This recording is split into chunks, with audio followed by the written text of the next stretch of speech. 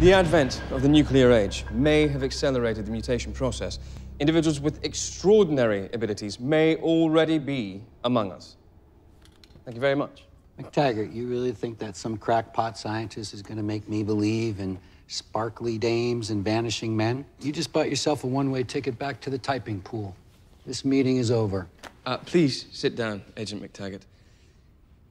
I didn't really expect you to believe me, given that all you could think about during my presentation was what sort of pie they were serving in the commissary. It's apple pecan. I haven't been entirely honest with you, love. I'm sorry. You see, one of the many spectacular things my mutation allows me to do is that I can read your mind. I've seen this before in a magic show. Are you gonna ask us to think of a number between 1 and 10 now?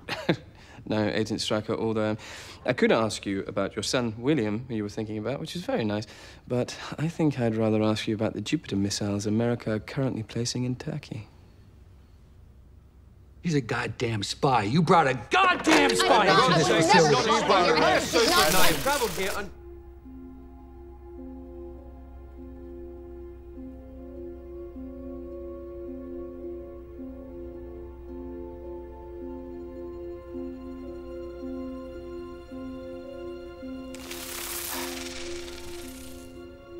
How's that for a magic trick?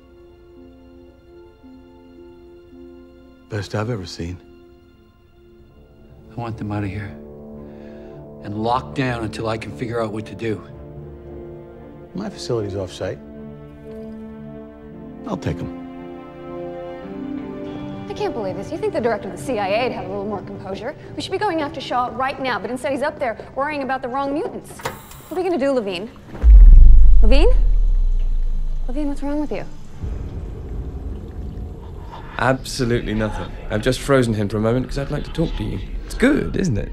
I'm as interested in this Sebastian Shaw as you are, and if you still want my help, meet me on the 3rd floor of the parking garage.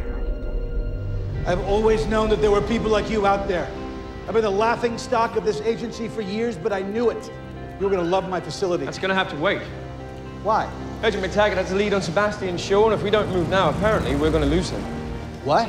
Not only can he read minds, he can communicate with them as well. Laura and I have just had a lovely conversation. Yes, we did. That is incredible. but I cannot take you anywhere else without permission from upstairs. Would you like to see one more magic trick? Okay. Get in the car. Good idea.